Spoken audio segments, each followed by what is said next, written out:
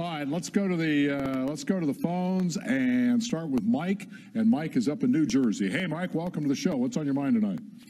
That race yesterday was so cool in the rain. That was great, you know. The Supercross race. Yeah. Yes, yes. And I'm glad that Stewart won that.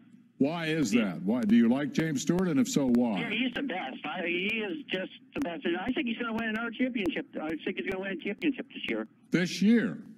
So yeah, I think this is his year. Should we conclude from that you think Ryan Villopoto is going to get hurt? We were having this conversation earlier today.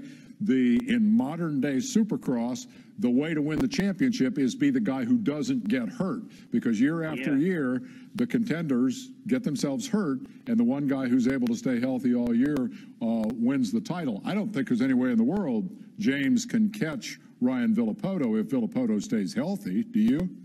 Yeah, that was crazy yesterday. I mean, I'm glad that Villopoto rebounded yesterday. That was really crazy, you know. It was crazy. Villopoto ran off the crack on the first lap and was 18th or 19th or something and raced back to finish 5th. Anyway, 44 points between the two, and a prediction from Mike, who thinks that James Stewart will come back and win the championship.